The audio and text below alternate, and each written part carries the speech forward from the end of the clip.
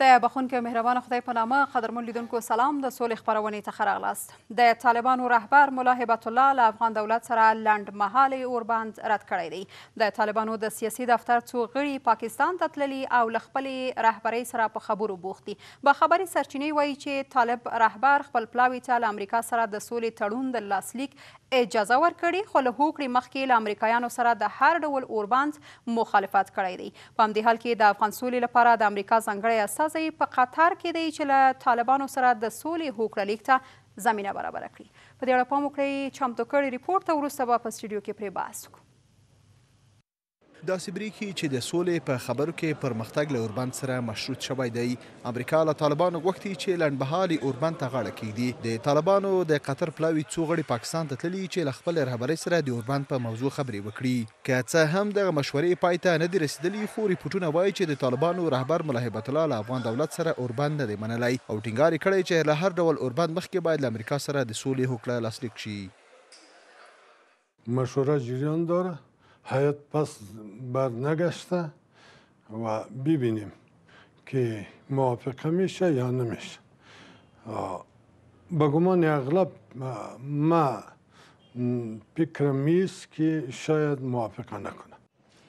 طالبانو ته نږدې سرچینې وایي چې که د امریکا او طالبانو ترمنځ د سولې هوکړه لاسلیک شي، ښایي د طالبانو او افغان دولت ترمنځ هم لنډمهالی اوربند وشي. د افغان سولې لپاره د امریکا ځانګړی استازی زلمی خلیلزاد هم په قطر کې دی چې له طالب استازو سره د سولې د هوکړه لیک په لاسلیک خبرې وکړي. ډېره خوایه دا ده چې هغه به طالبان په دې کې کامیابه شوي وي په خپلو مشورو کې. نو بله لاره نشته بیا د دغه چې دوی خپل آمادګي دې ته ونیسي چې توافقنامه به څه وخت امضا کېږي او د چا او چا په حضور کې به امضا کېږي، چیرې به امضا کېږي. ولسمشر ماڼۍ وایي چې دوی د امریکا او طالبانو ترمنځ د سولې د هوکړې مخکې په اوربند ټینګار نه کوي، بلکې غواړي چې د افغانانو د خپلمنځي خبرو له پیلېدو مخکې باید اوربند وشي. ایجاد آتش بس جهت آغاز گفتگوهای صلح میان دولت افغانستان و طالبان یکی از پیشنهادهای اساسی است که باید در نظر گرفته شود. امریکایی چارواکي هم په دې باور دي چې له طالبانو سره د سولې خبرې یو مهم پړاو ته رسیدلي دي، خو په افغانستان کې تاوتریخوالی نه دی کم شوی. تم کېږو په همدې موضوع د سولې په تړاو په اړوندو موضوعاتو باندې بحث وکړو. په سټوډیو کې له ما سره ښاغلی طاهر ځلاند د سولې په برخه کې د دولت وزارت کارپوه، ښاغلی احسان نیرو د اسلامي ملي جنبش ګوند ویاند او ترڅنګ یې ګل احمد اعظمي د مشرانو جرګې غړی په سټوډیو کې دی. له ما سره له دوی سره بحث کوم. تاسو ښه راغلاست وایم. مننه کوو له تاسو نه. ځلاند صاحب، شروع کې له تاسو څخه شروع کوو. د سولې خبرې پاکستان ته وسلوال طالبان یو پلاوی تللی دي او هلته یې له خپل مشر سره هم کتلي دي. افغان دولت په اوربند باندې ټینګار کوي. پوښتنه دلته ده چې د ناستې پرته آیا په اوربند باندې ټینګار کول منطقي خبره ده؟ دوه مسایل سره ډیر زیات تړاو لري. یو د سولې خبرې دي، مذاکرات د افغان دولت سره مخامخ، او بل اوربند. د افغانستان خلک او افغان دولت په دې ټینګار کوي مخکې له دې چې د سولې خبرې اترې شروع شي باید افغانان یو داسې حالت وویني چې اعتماد تر څو پیدا شي چې واقعیت موږ په یو داسې پروسه کې شرکت کوو چې هغه د افغانستان لپاره خوشبختي راوړلی شي.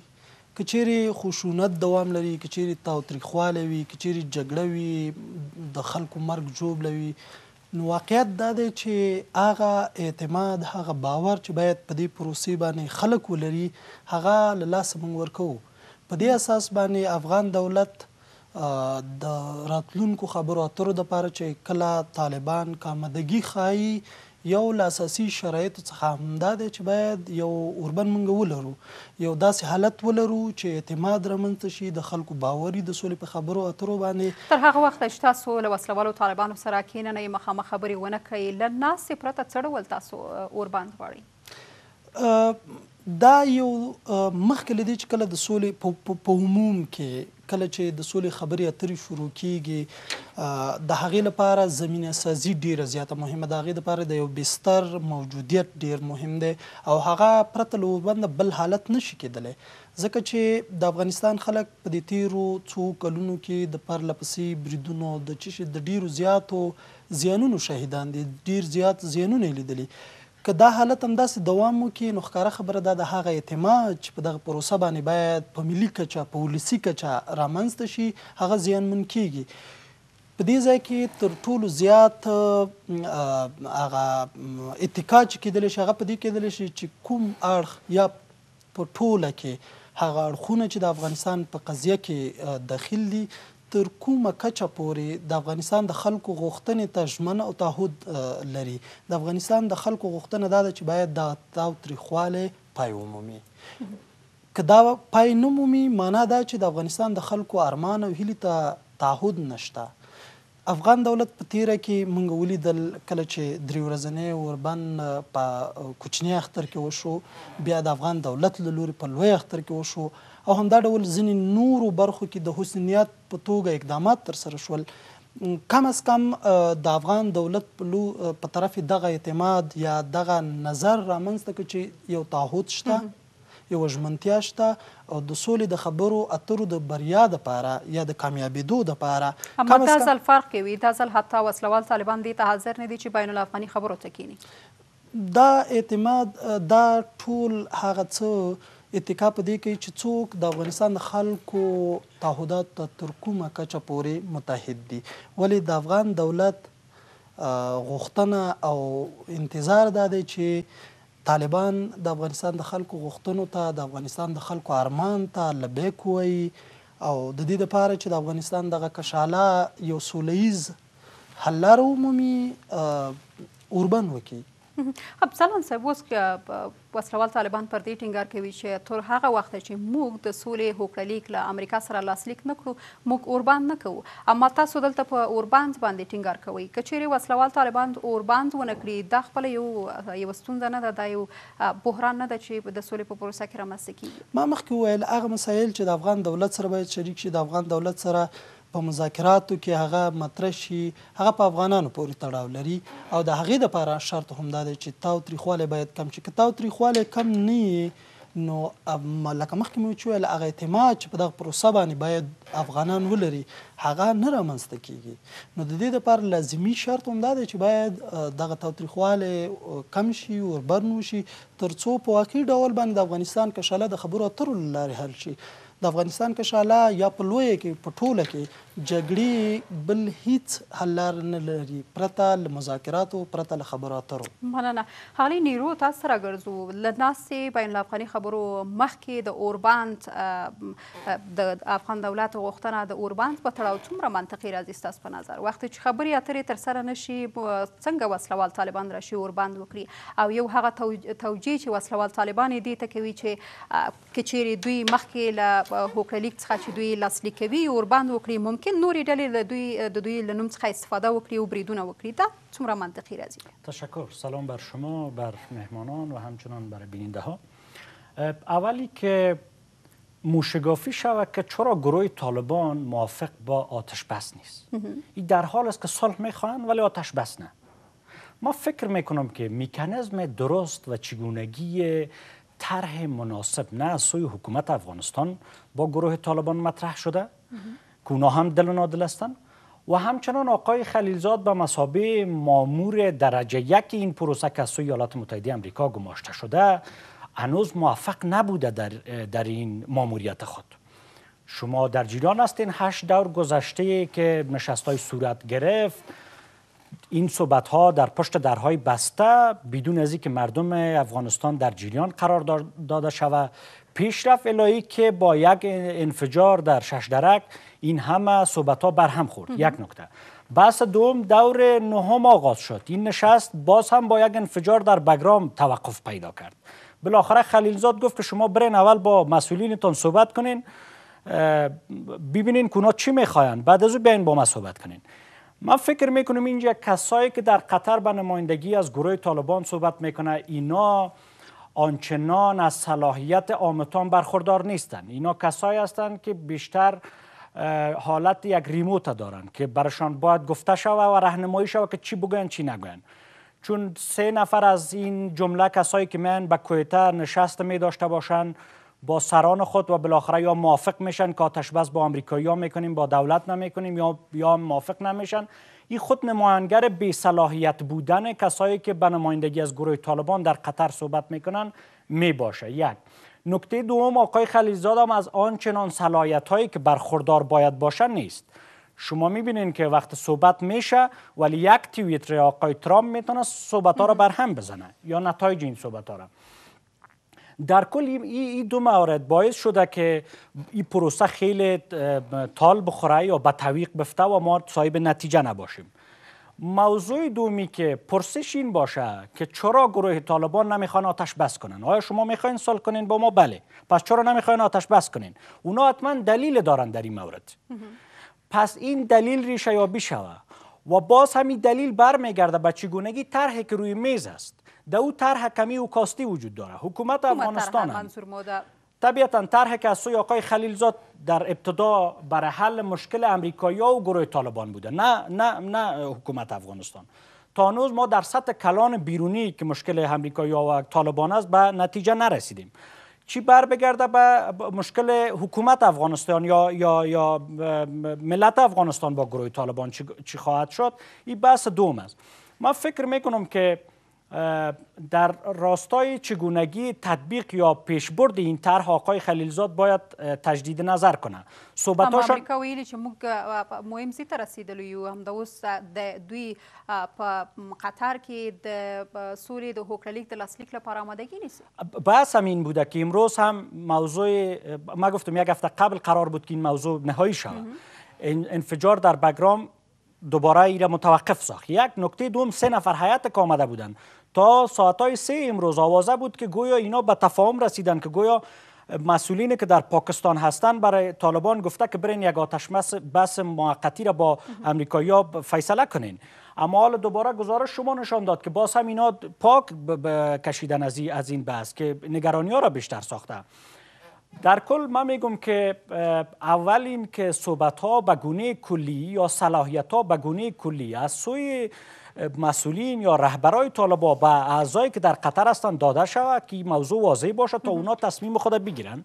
نکته دوم، اگر حکومت افغانستان طرح داره این طرح با مردم شریک بسازه، احزاب و جریان های سیاسی را هم مشترک کنه تا یک طرح کلان را بگیرن و بعد از اون میشه که نتایج کلی از چگونگی آتش بس و تحقق صلح در افغانستان داشته باشند. مننه ښاغلی نیرو. اعظمي صاحب، تاسو سره ځو. د ښاغلي نیرو په وینا باید افغان حکومت یوه مشخصه طرحه ولري. دوی ویلي چې تر اوسه پورې دوی میکانیزم نه لري د سولې د پروسې د پرمخ بیولو لپاره.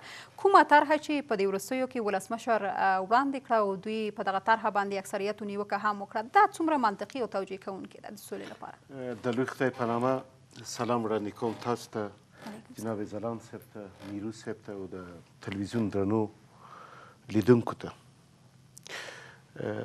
د افغانستان جګړه یو نړیواله جګړه ده. هم خپل هغه نړیوال بود لري، هم منطقوي بود لري، او هم داخلي یا دننه د کور هغه خپل اړخ هم لري. زه فکر کوم چې دا اراده و اداره د دې جګړې په افغانانو اړه نه لري. ما همیشه ویلي درسته ده چې یو ملي اجماع دننه په کور کې ضرور ده، منطقوي اجماع ضرور ده، نړیواله اجماع ضرور ده، ولې په افغانستان کې د قدرتونو جګړه ده، د امریکې او د روس جګړه ده، د ایران او د عربو جګړه ده، د هند او د پاکستان جګړه ده. نو په دې هکله باندې د افغانستان خلک قرباني سوي دي. هر ورځ قرباني. تاسې ګورئ په د 18 کاله نه، د 40 کاله موږ په دې اور کې سوځو. په هر کور کې یو شهید شته، یو زخمی شته، یو مهاجر شته، او حتی د دې جګړې د منفي اړخ د برکته یو معتاد هم اوس پیدا شوی دی. دا عیسایي چې تاسې محاسبه کوئ، نو د هر ترې ورکول باید ټولو خواو ته د منلو وړ وسي. تاسې چې د چا سره سوله کوئ باید څه د لاسه ورکئ، یو څه هم ترلاسه کړي. یو څه هم ترلاسه کړي. داسې نه کېږي چې زه به هم حکومت کوم هم به سوله راځي. نړیواله ټولنه تاسو ته بهتره معلومه ده چې مثلا خپله امریکې هغه دا څو ځلې نیرو څه وویل، نه ځلې په قطر کې د خپل ناستې وکړې. هر لحظه د افغانستان وضعیت لحظوي تغییر کوي. دغه لحظه چې موږ تاسو دلته ناست یو 15 دقیقې بعد دا حالت نشته. د افغانستان په حکومت کې هم داسې کړي دي چې سوله نه غواړي. لکه څوک؟ لکه کسان دا کشفش لري، دا زرعي موټران، دا امکانات، دا شخصي محبسونه. نن چې سوله راغله خلک تر غاړې نیسي، خپل حق ځینې غواړي. جنګي جنایتکاران کاملا. همداسې مقابل لوري کې طالبانو کې هم داسې کسان شته چې دا د سولې پروګرام همیشه سبوتاژوي. اما دا محدود دي، کیدای شي په انزوا کې قرار ونیسي، هم په دې لوري کې هم په دا لوري. ولې د افغانستان خلک په مجموع کې د جګړې نه ستومانه سوي دي، ځورېدلي دي او سولې ته لیوالتیا هم دننه هم په سیمې کې هم په نړیواله سطح نظر بل هر وخت زیاته سوې ده. زه متیقن یم، زه هیلهمند یم سوله به راځي، کې څوک غواړي کې نه غواړي. هیڅ چا به نه ګڼل چې په یو حکومت کې تر یو چتر لاندې خلقي، پرچمي، مجاهد، طالب چې د حکومت سره یو ځای سوی، لیبرال، څوک چې د غرب راغلي، دا اوس په ټول ادارات کار نه کوي. دا ستاسو په تلویزیون کې نشته، په هر ادارې کې. طالبان به هم راځي، لکه اسلامي ګوند چې راغی، د اسلامي ګوند مشر هغه د انتخاباتو کې ګډون وکړي. دغه د دیموکراسي او اوس په کور دننه هغه خنډ چې د سولې پر وړاندې دغه څه ده؟ څوک ده او څه ده؟ تاسو اوس ویلې ځینې کړۍ شته چې نه غواړي په افغانستان کې سوله راشي. دا کسان په انزوا کې دي، تجرید دي. ما تل ویلي دي په دې ملک کې دقیق احصایه خو نشته، 10 میلیونه نفوس یا 15 میلیون نفوس موږ لرو. دغه 10 میلیونه انسانان 300 کسو په دې 18 کال کې ګروګان نیولي. یو ورځ وزیر، یو ورځ معین، یو ورځ والي، یو ورځ سفیر، بله ورځ چې د قدرت نه ګوښه کوي غټه یو لوه وایي اپوزیسیون. همدغه خلک دي چې په دې کې داسې کسان شته چې په لوړو کړیو کې دي د سولې د پروګرام معنی دي. خلک یې ګروګان نیولي په نام د قوم، قبیله، سیاست، ټولو مسایلو. کنې ټول خلک عادي خپل کاروبار کوي. ژورنالیست خپل ژورنالیستي کوي، معلم خپل معلمي کوي، دهقان خپل دهقاني کوي. نه ولکه پښتون پېژني، نه تاجیک، نه ازبک، نه هزاره، نه ګوندو، نه احمد و نه محمود. که د افغانستان خلک واقعا سم صحیح یو تصمیم ونیسي او داسې کسان په دې سوله کې، په دې کمیسیون کې، په دې هیئت کې ګډون وکړي چې د افغانستان ټولو درګیرو خواو ته د منلو وړ وسي. نه دا فرمولیته کسان له کابل ځل 250 کسه د جهان په تاریخ، نه د افغانستان په تاریخ کې چې موږ د سولې هیئت جوړ کړی. دا اوس په چین کې مذاکرات باید روان وای، د افغانستان حکومت تر اوسه خپل هیئت نه دی ټاکلی. دا څنګه سوله ده؟ نو د دې څخه معلومیږي چې بعضې کړي شته چې لیوالتیا نه لري د دې ملک د هوساینې د جنګ د ختمولو په خاطر باندې، اما هغه به بالاخره په انزوا قرار نیسي او د افغانستان خلک به بریالي کېږي. مننه. ځلاند صاحب، بیا هم تاسو راګرځو، د سولې لپاره څومره آمادګي تاسو لرئ او کومه برخه کې اوس رسېدلي یاست؟ څنګه چې دوستانو ویلې، دا د سولې پروسه چې د څو اړخونه لري. یو هغه ده چې مخکې له دې کله موږ د مذاکراتو میز ته ځو. یو هغه برخه ده چې مخکې له دې پړاوه څه چمتوالی باید ونیولی شي، بالخصوص د داخلي اجماع د لومړیتوبونو په برخه کې، د دې دپاره چې توافق د نظر رامنځته شي، د دې دپاره چې څنګه یو همشموله هیئت چې د افغانستان د خلکو نه استازولي وکړي هغه د مذاکرات په میز کېږي. دا هغه کینی، دا هغه برخه ده چې د مذاکرات د خبرو اترو نه مخکې باید ترسره شي. او یوه هم درېیمه پروسه ده چې هلته د ادغام مسله راځي، هلته د یوې نتیجې مسله راځي او هغه نتایج چې د مذاکراتو په نتیجه کې بیا رامنځته کېږي. اوس افغان دولت په کومه مرحله کې ده؟ افغان دولت فوق العاده توګه دې ته چمتو دی چې که چیرې د طالبانو له لوري د افغان دولت سره د مخامخ خبرو اترو لپاره چمتوالی وښودلی شي، دوی هغوی سره پر هر هغه مسله باندې چې هغوی په اړه باندې خبرې کول غواړي وغواړي. البته دا خبرې اترې یو لړ معیارونه هم لري د پخوا په پرتله باندې. کله چې د سولې خبره له حاشیې متن ته راغله په تیرو څو کلونو کې پرله پسې په دې هم په سیمه ییزه کچه هم د هیواد دننه هم په نړیواله کچه خبرې اترې وشولې. یو لړ معیارونه هم د دې دپاره وټاکلی شول، ځکه د افغانستان خلک کوم معیارونه په نظر کې نیول شوي؟ مثلا د افغانستان د خلکو حقوق، د بیان ازادي، د ښځو حقوق، د افغانستان د نظام بقا، د دې ترڅنګ د افغانستان اما تر دې مخکې هغه لومړني کارونه چې باید د لیست ترتیبول وي او د بین الافغاني خبرو پیل وي تر اوسه پورې تاسو لیست نه دی جوړ کړی اوس لیست ولې نه ډاګیزه کېږي؟ نه فکر کوم څو ځلې ما په همدې تلویزیون کې په خبرو کې ویلي دي تر کومه پورې چې د سولې په چارو کې د دولت وزارت په دې برخه کې کومه کارخانګي کړې ده لیست هم چمتو دی او آمادګي هم شته. اما هغه لیست چې تاسو چمتو کړی تر اوسه پورې نه ډاګیز شوی او نه هغه لیست وسلوالو طالبانو ته د منلو وړ؟ مذاکرات یو سیستماتیکه پروسه ده، داسې یو بابیزه خبره نه ده چې په اړه یې باندې موږ ډېر لنډمهاله فکر وکړو، لنډمهاله نظر څرګند کړو، ځینې استثنایي حالتونه اما ښاغلی ځلاند فکر نه کوئ چې دلته تاسو وخت نیسئ؟ دلته اوس امریکا له وسلوالو طالبانو سره هوکړه لیک لاسلیک کوي، تاسو اوس آمادګي نیسئ چې لیست جوړ کړئ او بین الافغاني خبرو ته زمینه برابره کړئ؟ ما همدا خبره کوله چې لیست جوړ دی، هیئت چمتو دی، فقط انتظار دی ته چې کله طالبان خپل دغه ژمنتیا ښکاره کوي، یعنی که چیرې هغوی د افغانستان خلکو ته ژمنتیا لري هغه ښکاره کړي چې د سولې په میز کښېني، فقط انتظار هم دغه لیست ولې چې ټول ورته په تشویش کې دي او نیوکې هم په همدې باندې دي چې ولې نه ډاګیزه کېږي؟ پوښتنه زه هم تاسو نه کوم، دغه لیست ولې خلکو ته نه ډاګیزه کېږي؟ ما همدا ویل کله چې د مذاکراتو د څرنګوالي د مذاکراتو د پرمخ وړلو په پروسه باندې کوم دوستان خبرې هغوی په دې پوهېږي چې څه وخت د خپل مذاکراتي پلاوي لیست رسنیو سره شریک کړي، د مخالف لوري سره شریک کړي، حتی د نړیوالو سره شریک کړي. فکر کوم دا داسې کومه مسله نه ده چې موږ د دولت په ناتوانۍ پړه ور واچوو یا ووایو چې یا نشي کولی. دومره خلک به په دې وطن کې قحط الرجال نه دی چې هغه د افغانستان د خلکو غوښتنې. اما دا هغه ابتدایي کارونه دي چې باید تاسو ترسره کړي وای، تر حدود د 9 میاشتې خبرې روانې وي، اما تاسو تر اوسه پورې هغه حداقل هغه پلاوی نه دی ټاکلی. که ټاکل سوی خو حداقل د افغانستان خلکو ته یې ووایه چې څوک دی پکې، آیا وسلوال طالبان له دغه پلاوي سره مذاکراتو ته حاضر دي او که نه دي حاضر؟ ما همدا وویل کله چې مخکې مې یو ځل درېیم وار یم تکراروم، کله چې دوه متخاربې ډلې یا هغه دوه هغه ډلې چې یو بل سره د یو بل مخالف وي د مذاکراتو میز ته کینی او یو لوري تر اوسه پورې هغه تعهد چې باید ښکاره کړی وي نه یې ښکاره کړی، دا هیڅ منطقي دریځ نه دی چې بل لوری خپل ټول هغه څه چې د هغه په وړاندې لري ښکاره کړي. افغان دولت هم یعنی مشکل په دې کې نشته چې ګینې افغان دولت پلاوی نه لري یا پلاوی نه دی ټاکلی. د خبرو اترو لپاره هر وخت چې مخالف لوري خپل آمادګي څرګنده کړي، تاسو به وګورئ د افغانستان د خلکو په استازولۍ باندې به هلته ډېره متخصصه ډله چې هغه د مذاکراتو په هر ډول تخنیکونو باندې بلده وي، هلته به د مذاکراتو په میز کښېني. تاسو څومره ډاډمن یئ چې دغه لیست تاسو جوړ کړی او وسلوالو طالبانو ته به د منلو وړ واوسي؟ ضرور نه ده.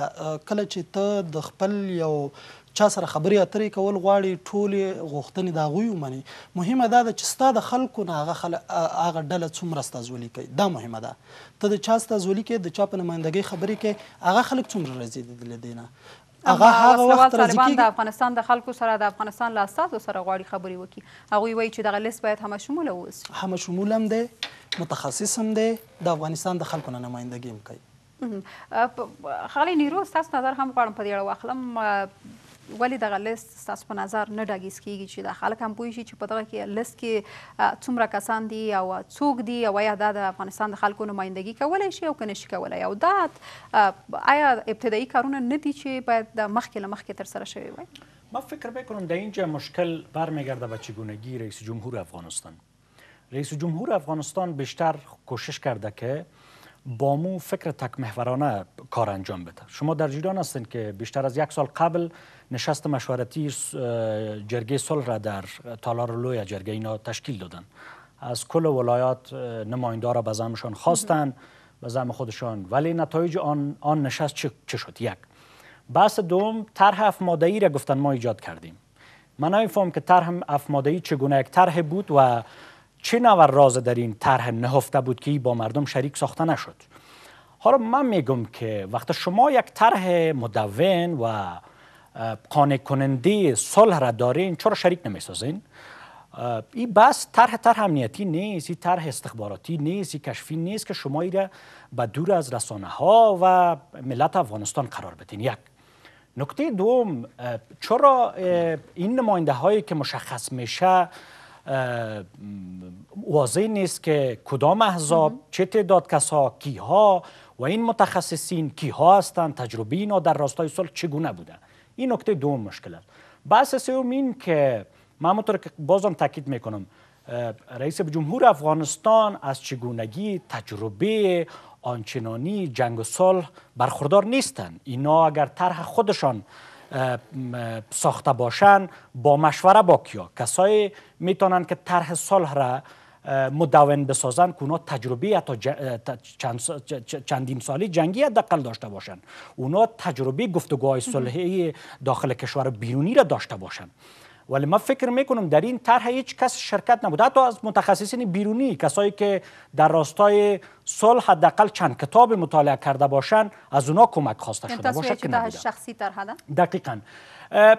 دیدگاه تک محورانه رئیس جمهور باعث بنبست شده. امروز لحن شدید در ارتباط به آمدن صلح از آدرس ریاست جمهوری ما داریم.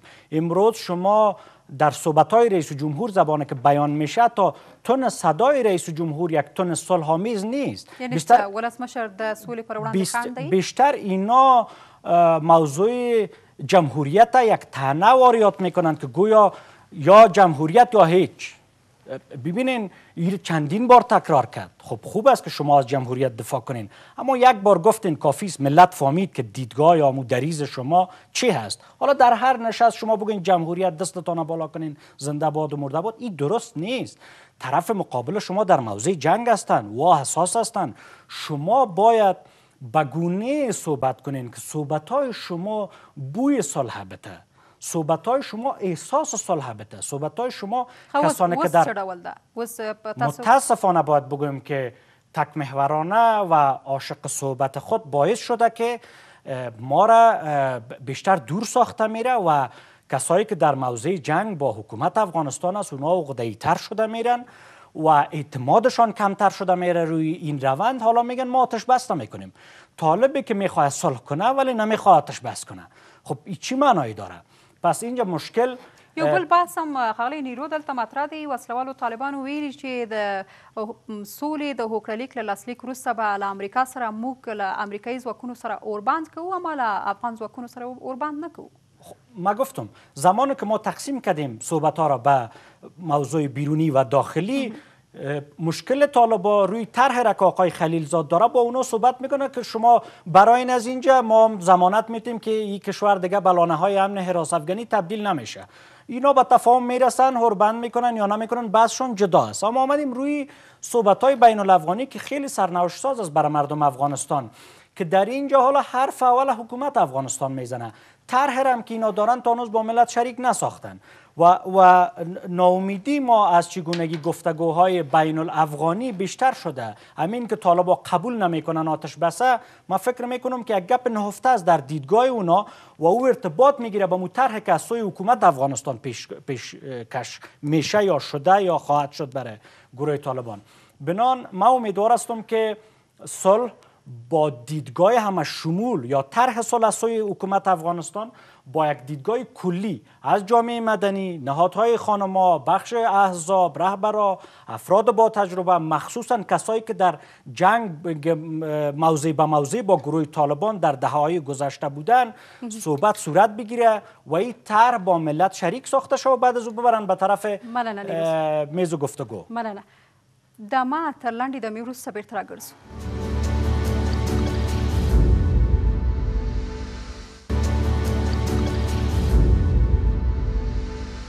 بیا هم ښه راغلاست. خپرونې ته هم دوام ورکوم. اعظمي صاحب تاسو ته راګرځم. د سولې خبرې ویلی شو چې 90 دقیقې ته رسېدلې او دلته د سولې د هوکړلیک د لاسلیک زمینه ښاغلی خلیلزاد ورته مساعدوي او دلته مراسم ته چمتووالی نیول کیږي. د افغان حکومت چمتووالی چې ښاغلی ځلاند د لیست په اړه ویلې او د بین الافغاني خبرو لپاره چې یو پلاوی باید وټاکل شي، د دې په اړه د دوی چمتووالی تاسو څه ډول ارزوئ په 90 دقیقه کې؟ ما مخکې هم پر دې موضوع باندې بحث وکړی. زه په خپله په دې ان یم دا د امریکې د طرحه چې دوی شروع کړې په حساب د دې جګړې د ختمولو، خپل د قوتونو د ایستلو، دا لکه یو کتاب دی چې 3-4 فصله ولري چې په هغه کې مثلا د خارجیانو وتل، د تروریزم ختمېده، د بین الافغاني مذاکراتو شروع کېده او د اوربند عملي کېدل. د دې فصلونه دا 4 فصله ده چې یو فصل هم کم سي، اصلا د دا سولې پروګرام بې مفهومه ده. بیا موږ بیریږو، دریږو چې خدای مکړه د 80مې کلیزې هغه غمیزې تکرار نه سي چې په ټول افغانستان په دې پلازمینه کې یو حکومت په دې چلستون کې و، بل حکومت یې په خیرخانې کې و، بل یې په دشت برچي کې و، بل یې په کارتینو کې و، په ولایت کې همداسې هر یو ځان ته امپراتور و. نو زما هیله دا ده چې د افغانستان حکومت چې تاسو یادوري وکړه د نړیوالې ټولنې سره په تفاهم باندې دا خپل هیات باید مشخصه کړي او داسې یو هیات وسي چې سیاسي تعصب ونه لري. سیاسي متعصبین هیڅ کله سوله نه کوي، نه چوکي درته پرېږدي، که په دې لوري کې که په هغه لوري کې. او زما په اند زه دواړو خواو ته داسې یو پیشنهاد هم لرم چې دواړو خواوې خو درګیر طرفونه دي، دوی باید پر درېیمګړي قوت باندې، پر درېیمګړي نیرو باندې هم په یو تفاهم ورسېږي. دواړو خواو ته د منلو وړ وي، د افغانستان خلکو ته د منلو وړ وي، او لکه د میانجي یو نقش ولري. داسې ډېر سپین ږیري مخور تاثیرګذاره خلک موږ په اطرافو کې لرو چې څوک یې ولاکه نوم واخلي. دا تکراري چیرې چې موږ هر پلای په دې لیست کې ګورو دا هېڅ معنا او مفهوم نه لري. په دې ملک کې ته د ارګ ته ورځه، دا هم داسې سپین ږیري دي چې په 18 کاله کې تللي دي، دومره نفوذ دی. په اطراف کې هم والیانو سره هم همداسې دي. پس هغه کسان ولې نه ځای پر ځای کېږي چې وسله وال طالبان غواړي له دوی سره خبرې وکړي؟ هغه دلیل منطق په کوم ځای کې دی چې موږ باید هغه پلاوي وټاکو چې وسله وال طالبان هم حاضر نه دي ورسره کړي؟ خو ما مخکې د ملي اجماع بحث چې وکړئ، داسې کسان باید وسي چې یوه هوکړه ولري، نه لکه دا 250 کسیز هیات هر یوه خبره کوي. شخصي مسایل، قومي مسایل، سیاسي مسایل یو خواته پرېږدي. سوله یو ملي پروسه ده. داسې کسان باید وي چې لږ ګذشت ولري، لږ تعامل ولري، یو بل باید ومني. داسې نه چې مثلا وایي زه همدغه غواړم. بومبس په خپله جګړه ده. نو په دغه عقله باندې مقابل لوري هم باید داسې کسان ولري، د افغانستان حکومت هم باید داسې کسان ولري. او تکراري څیرې ګټه نه کوي. هغه کسان چې خلک د لاس